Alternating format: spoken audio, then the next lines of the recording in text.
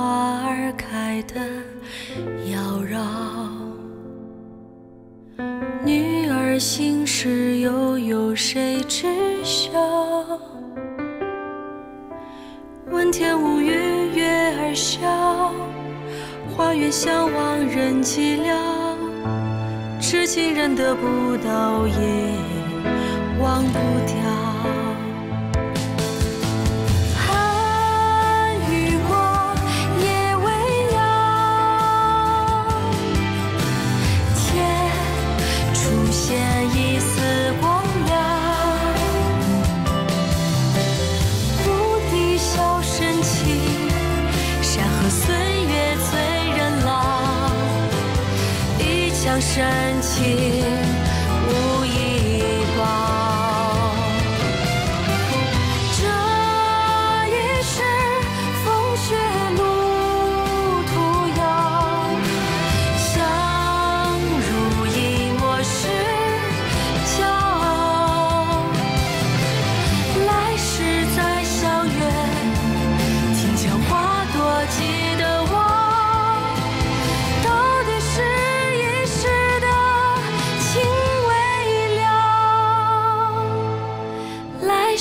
再相约，听见花朵记得我，到底是一时的情未了。定国示诏，变法了！变法了！变法了！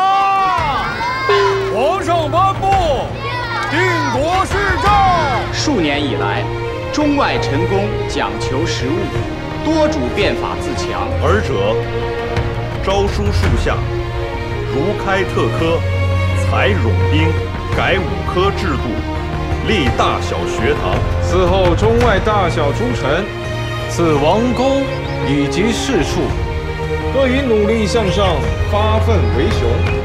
金阳高文东率金阳士绅恭迎钦差大臣。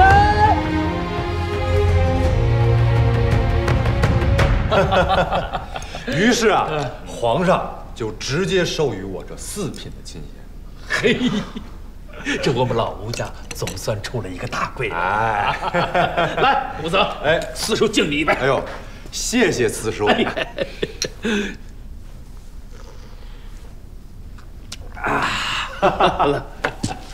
哎，四叔啊，你家那3个孙子还有我家一统以后啊，别读书了，跟着我。不读书怎么行啊？爹，这八股啊，全都不切实际，都是追求功名利禄的工具。这什么话？爹，你还别不爱听这话。今天给大哥接风，不说那些考试的事情，哎，不说了。对，这是。大哥，你这次回来还走吗？我此次前来啊，是专为督察变法而来。怎么着也要等到这变法初见成效，才能回去。大哥，我听说这次变法里，对私人办厂可是非常鼓励的。是，而且呀，这诏书上明确就指出了，只要有必于经国远游，殖民大计，且着照军功之礼给予特赏，以招激励。周莹，你有兴趣？我好好想想啊！来，先敬大哥一杯。好，来。哎呀，哎，二叔，二哥，别理他。咱吴家呀，最守旧的就是他。是，武则，这皇上长什么模样啊？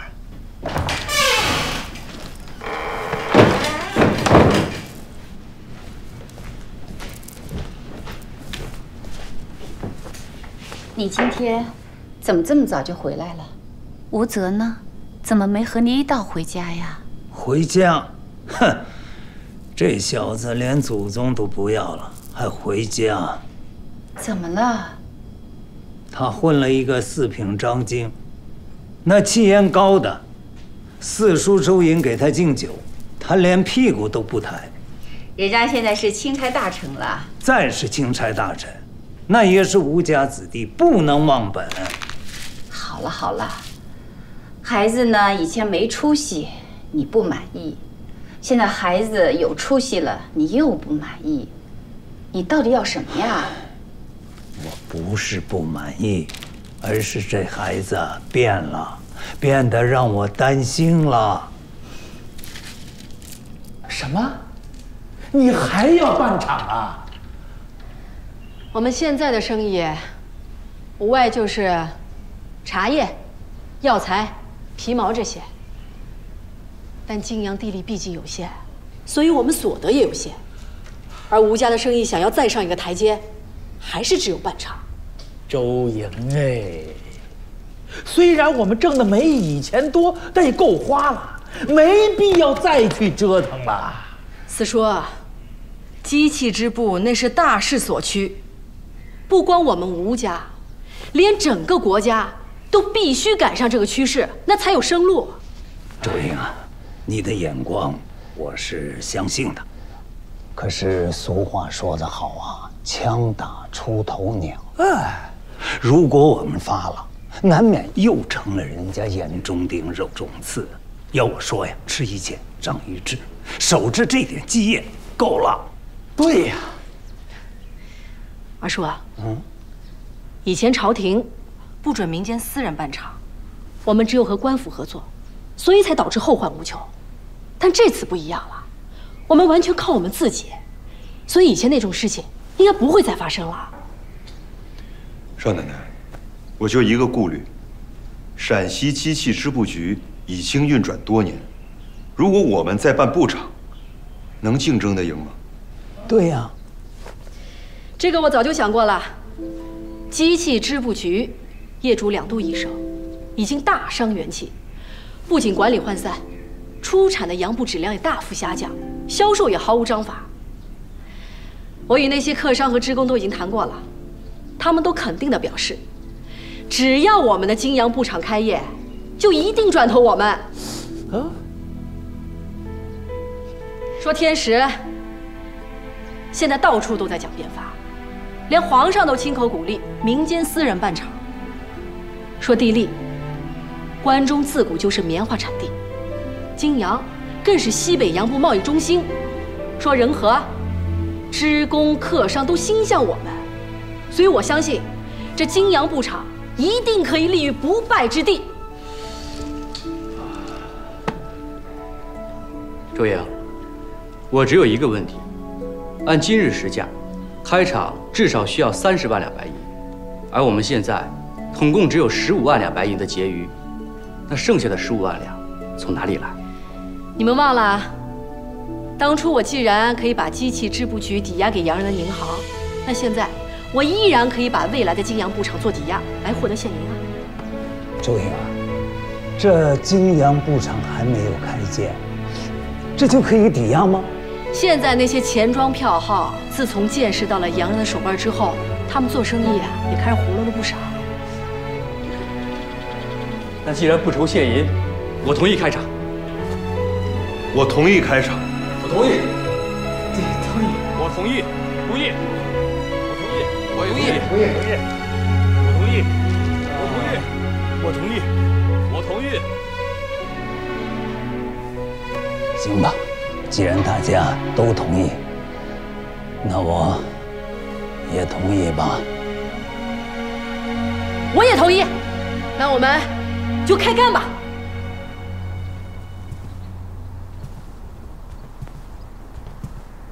约瑟夫先生，约瑟夫先生，夫人，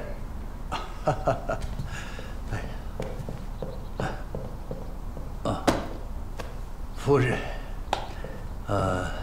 约瑟夫先生，我今天来是想来看看那本画册。就是你以前给我看过的，上面有机器织布局的那本。你来得太巧了，再晚来2天我就离开了。你要走了？是的，我的任期已满，我要回家了。那你还回来吗？这就要看上帝的安排了。啊，过来，过来，来。啊，这里，是是这一本。这本画册就送给你了。谢谢。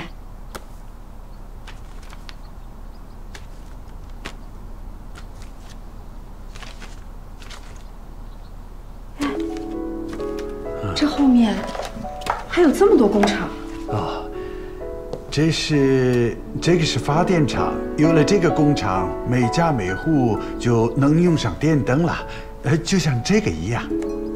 啊，这是钢铁厂，它可以造船、大炮、钢铁制品。哦，还有这个，你看，这是造船厂。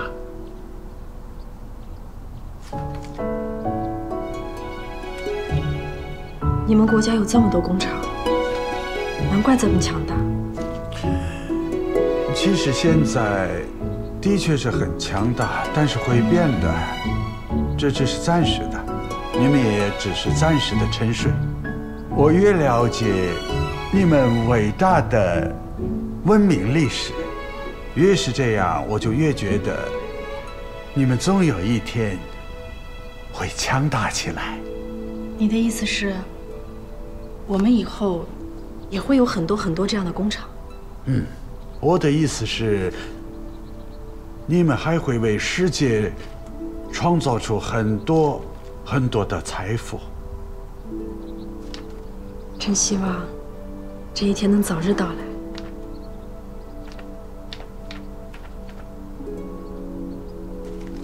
我能再问你多要一样东西吗？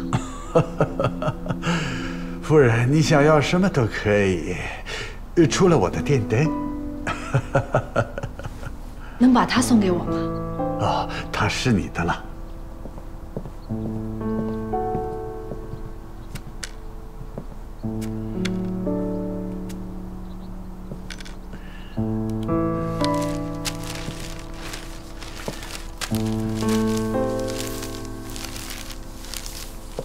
给。我一直想让我的夫君来看看这幅地图，只可惜还没来得及，他就已经去世了。我给你的药水没有用吗？不，你的药水非常神奇，好几次他昏迷，都是这药水把他给唤醒的。哦，那他为何英年早逝？他是被人下毒害死的。那你知道是什么毒？砒霜。砒霜。砒霜。天哪！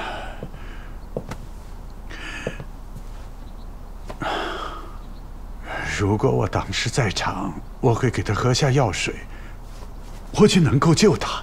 来不及了。从他发作到口鼻流血到去世，几乎就是片刻。他甚至连最后一句话都没来得及跟我说。夫人是说他口鼻流血？是。不对的。什么不对？在西洋，砒霜叫做三氧化二砷。我知道，砒霜中毒会死于呼吸衰竭，他绝对不会口鼻流血。如果你丈夫是口鼻流血，那么就明显是胃肠道受伤的症状，所以我断定，他绝对不是因为被人下了砒霜而导致死亡。你终于承认是你杀了武平，是我在金膏里面加了红心石，但是我万万没想到会错杀了武平哥哥呀！少爷死之前在哪儿吃的饭？我记得好像有一个应酬，是在杨柳居。他和谁在一起吃？龙参河的杜老板。是胡咏梅？砒霜中毒，绝不会口鼻流血。你确认？传教士约瑟夫和梁大夫都证实了这一点。那现在只有一个推断：吴聘在吃下那几口金膏前，就已经中了毒。你怀疑是杜明礼？只有他。那会不会是沈家人下毒？自从吴聘被打后，吴家东院防卫森严，平时外出都有保镖随身护卫。沈家应该没有机会下手。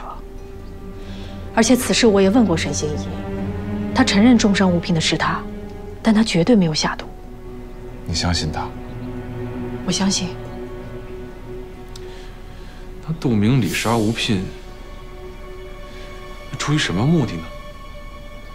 这得问他了。那你打算怎么办？换成以前的我恨不得现在就冲到他面前，哪怕和他同归于尽，要做个了断。但现在我有了怀仙，我必须得学会养精蓄锐，报仇10年不晚。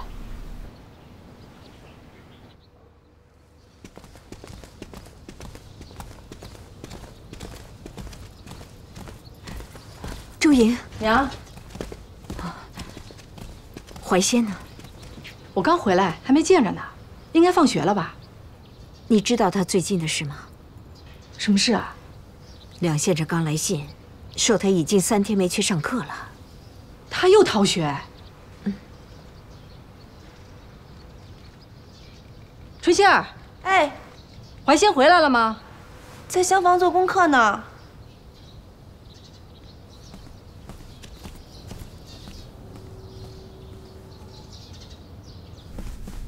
勤俭赋，不辞辛苦走道路。第2赋，中后赋，买卖公平。娘，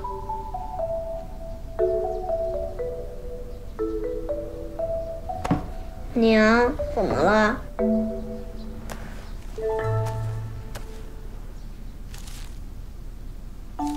这几天在学堂是怎么过的呀？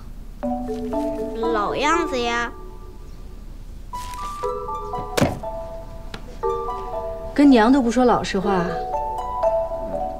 娘，我的确没有逃学。是吗？反了你们了！啊！居然还逃起学来了！如果不是今天梁先生到这告状，我还什么都不知道呢。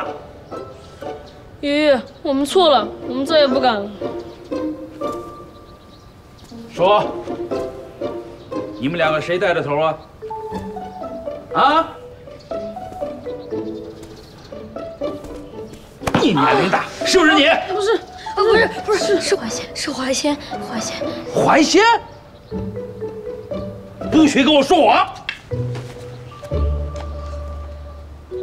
明明是你，为什么说是怀仙？我要承认了，这棒子就落到我身上，但怀仙就不同了，他是东院的人，也打不到他。你们俩给我等着啊！我这就去他东院打那臭小子去。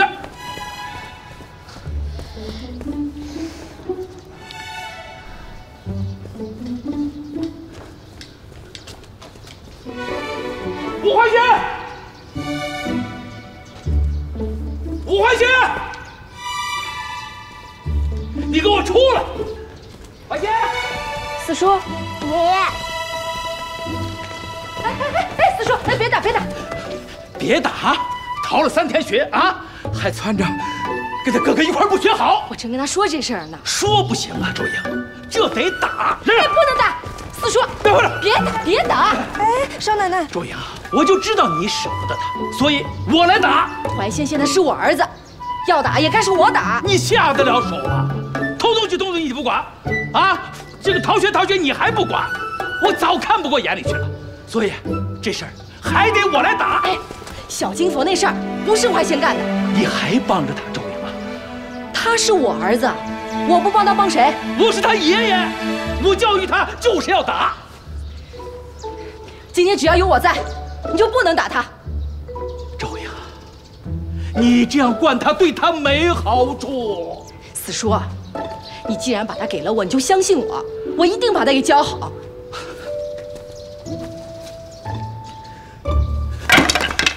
惯，你就惯，我看你把他惯成什么样！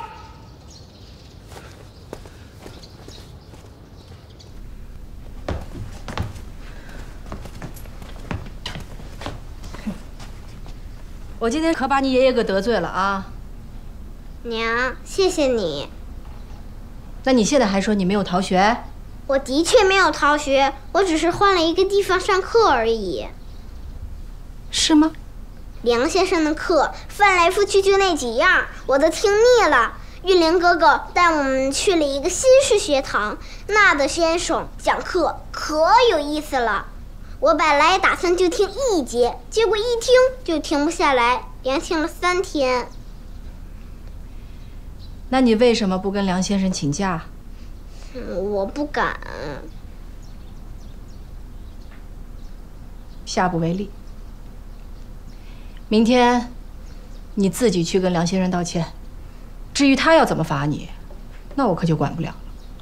娘，我能不能不跟梁先生学？我想去那个学堂上课。梁先生的学问，那可是大家公认的。梁先生的学问是好，可是他落后了。落后？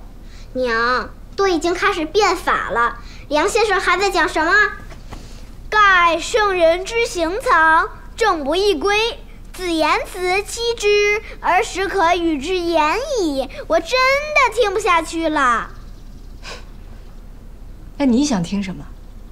我想听新学堂的先生讲变法，讲救国。娘，快点，前面就是正义学堂，快点，来不及了。你就想来这儿上学呀？是啊，康先生正在演讲呢。康先生是谁呀？是正义学堂的山长，他可是从日本留学回来的，所有的课程他都懂。只要他上课，大家挤破了头都要去听。娘，快点，来不及了！一会儿康先生演讲完，我们大家到正口区集合。现在我们请康先生讲2句。如今世界瞬息变幻，而我们中国亦身处其中。想变得变，不想变也得变。主动求变，一切尽在我们掌握，可以保国、保种、保将。而若是被动变法，则会被他人所束缚，让我们付出极为惨重的代价。娘，这就是康先生。保国、保种、保教。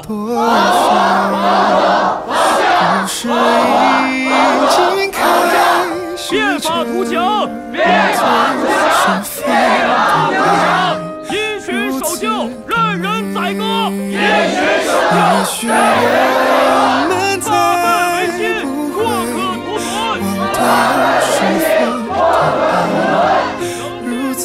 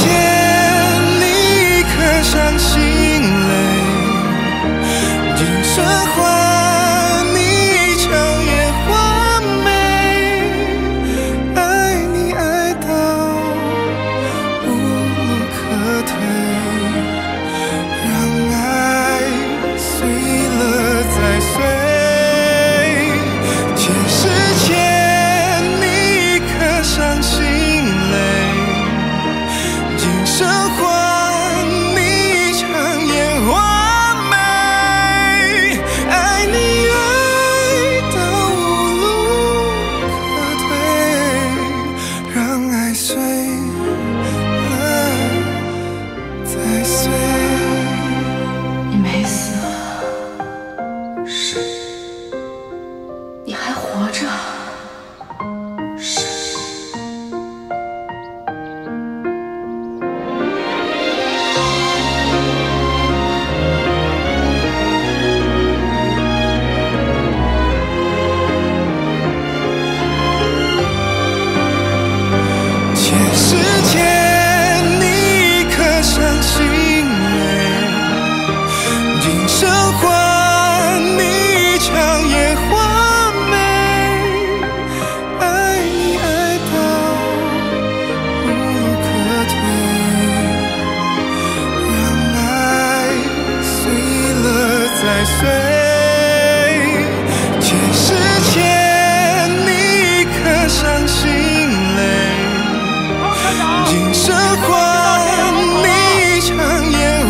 一个是陈浩，在小河边等我。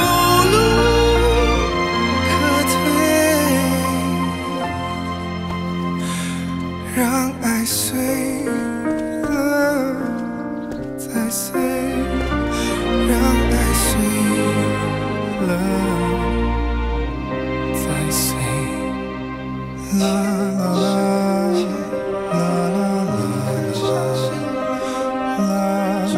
娘，你没事吧？娘没事，这是高兴。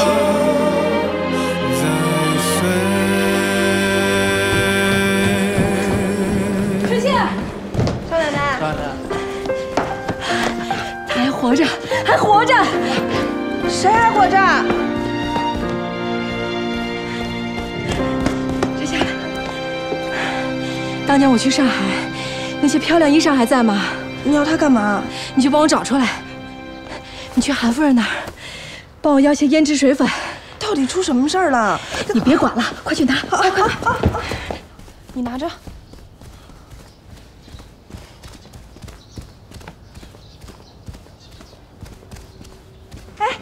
怀贤少爷，你娘今天是怎么了？我也不知道。好吧。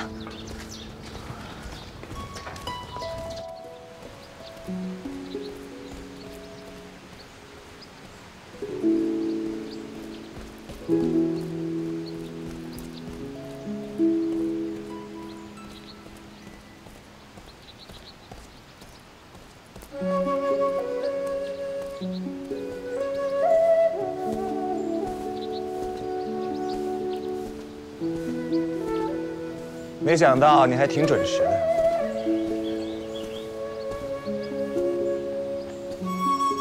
还专门打扮了一番。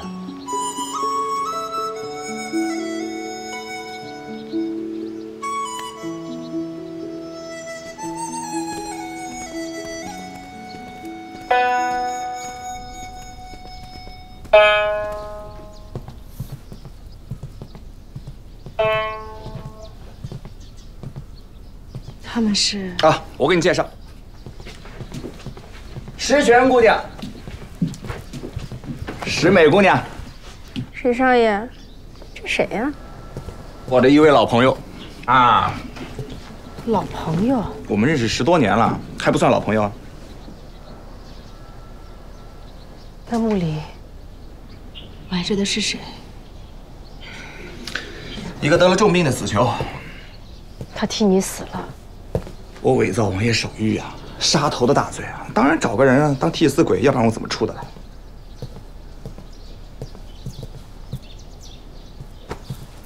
这些年，你都去哪儿了？说来话长啊。我一出狱以后呢，就先去了日本。本来我不打算回来了，但谁知道后来我奶奶走了，王爷允许我回来奔丧。那我回来以后就遇到变法了，这种好戏我怎么可能错过？ 于是我干脆就留下来了。既然你活着，为什么不给我个消息？我奶奶已经走了，我如果再联系你，我爹我娘都得排着队上吊去啊。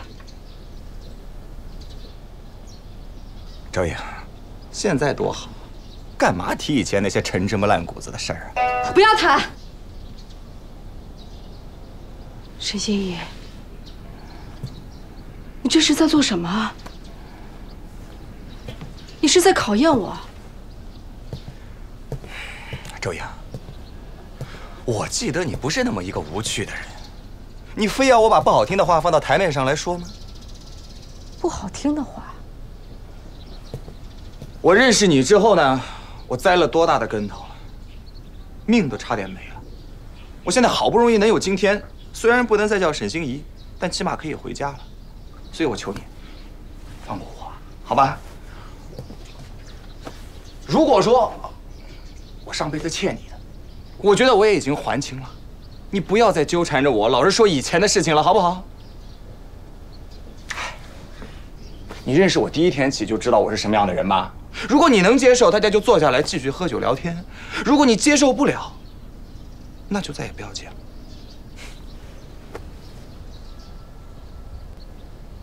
沈公子，你知道吗？我曾经祈求上苍能让我早点死去，这样我就能早日和你相见了。现在我们终于见了，没想到却是这个样子。那是因为你没有死过，你不知道现在这样有多好。大家和和气气的坐下来，赏赏月，喝喝酒，多好。你觉得这样好吗？不好吗？我觉得挺好啊。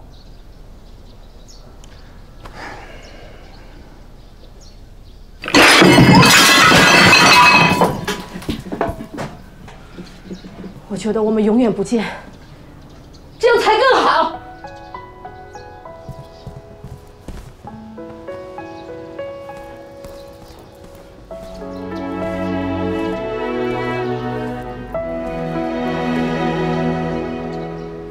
一厢情愿的不舍，转身别过。此情奈何，太多繁华，谢了难舍。陈少爷，你走吧。一厢情愿的不舍，转身别过。就是此情奈何，我让你们走啊！寻他落。点点星辰梦里啊，脸上沉吟羞涩，一蓑烟雨像清澈，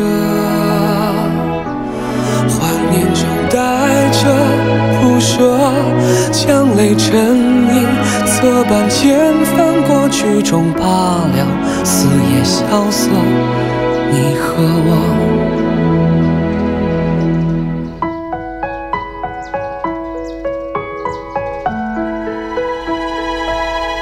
知道吗？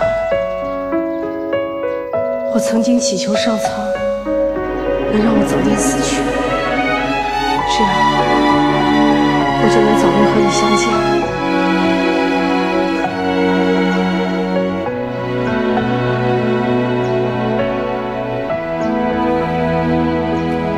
点点星辰梦里啊，脸上沉吟羞涩。一蓑烟雨像清澈，怀念中带着不舍，将泪沉吟，侧半间翻过剧中罢了，四野萧瑟，你和我。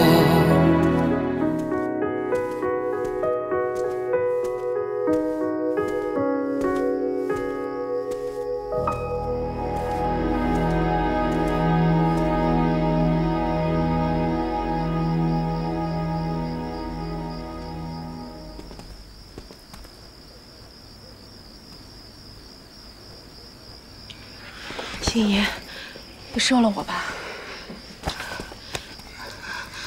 很多年前你就放话，说这辈子一定要收了我，但那时候我太年轻，不懂事，不知道你给我的其实是一份最真挚的感情。我拒绝了你一次又一次，现在我终于明白，你是我生命中最重要的人，所以我求你，心怡，收了我。我现在不是吴片的寡妇，也不是吴家的大当家，更不是泾阳的富商。我就是个爱你的人，心怡，我爱你，我爱你。这几年，几乎每天都痛不欲生。我恨自己，为什么没有早点醒我？我后悔当初为什么没有跟你走。现在你既然没有死，既然你还活着，那我再不能错过你了。我不管你骨子里是什么人，我也不管你曾经招惹过多少花花草草，我一定要和你在一起。我们要在一起，一定要在一起，心怡，心怡，你给我一个机会，让我们重新开始好吗？给我一个机会。我们没办法再重新开始。不，我们一定可以的。我们都是死过一次的人了，还有什么放不下的？心怡，心怡，我求你了，我们重新开始，让过去的一切都统统过去，好吗？给我一次机会。够了，别纠缠我了，可以吗？啊，我说了那么多，你一句都听不懂吗？我最后说一遍，我这辈子不想跟你有任何的纠缠。我不信。你不信什么？我不信你会忘了我。如果我还记挂你的话，那以我的个性，我死乞白赖的会勾搭你。但是我去了日本，我一封信都没有寄给过你，这说明什么？这说明我早就把你给忘了。心怡，不要说，我不信你会忘了我，我不信你会不爱我，我不信。你不要说了，你说什么我都不信，不要说了，心怡。我们要在一起，你不要走。你说过，你说过，你说过你会把你的心给我，你现在就把你的心给我好吗？你别缠着我了，可不可以？你以为你自己是谁？是公主啊？啊，是仙女吗？我为什么非要一辈子爱着你？是我之前是对你非常着迷，为了你我家可以不顾，命可以不要，但是我现在没那么傻了。心怡，你说过，你说过，你说过的，这辈子一定要娶我为妻。现在就兑现你的诺言，好吗？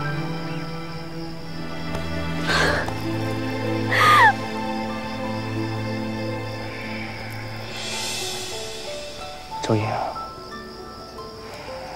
你是黄花大闺女吗？不是吧？你是名门闺秀吗？也不是。那我为什么要娶你？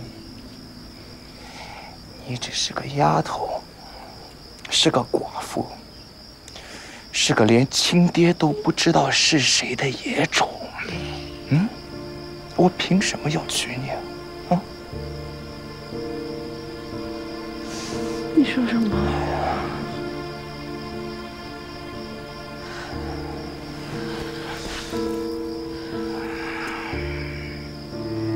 你还记得吗？我第一天认识你的时候就被我爹打得重伤不起。你进了我们沈家，我大哥没了；你进了他们吴家，吴家老爷也没了，大少爷也没了。你不觉得自己就是个灾星吗？我好不容易改名换姓，能够活到现在，真的已经很幸运了。你还不肯放过我，你到底想怎么样？你再说一次。你是个灾星。你再说一遍。灾星，灾星，灾星。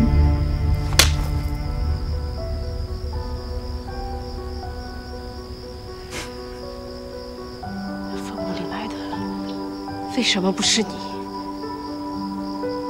你就当坟墓里埋的那个人是我。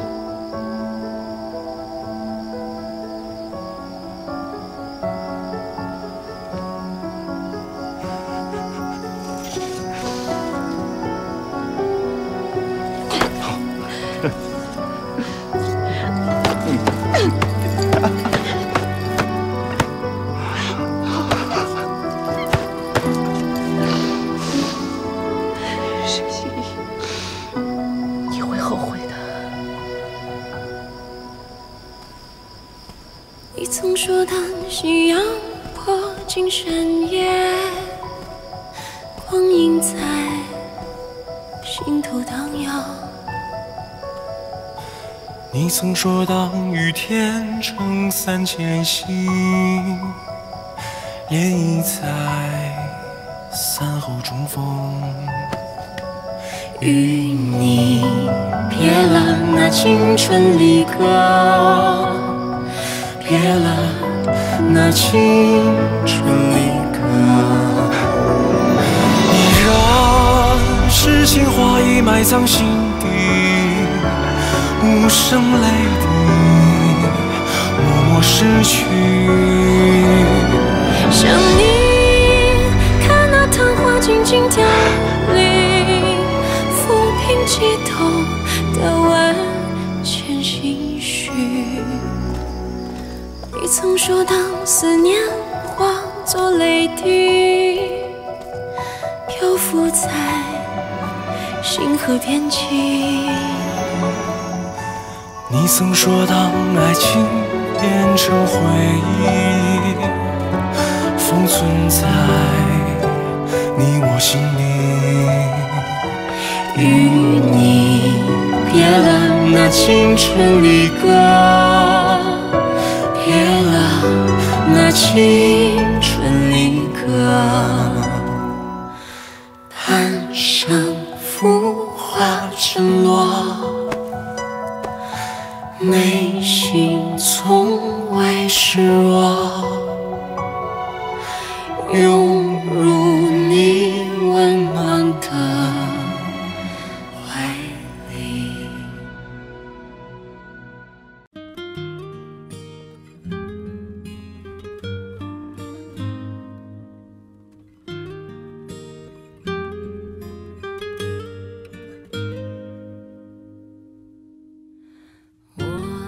今生犹如血，几番缠缠绵绵织成绵。我问思念应从哪边采，一轮明月升起来，行走在茫茫月光的中间。我不能久留于伤感，待天空云舒寂寥，我发现你从未离开我身边。遥遥相对，满天清辉，再从容看一遍，恍若雨水，忍不住一时凭空以为岁月有痕都在心扉。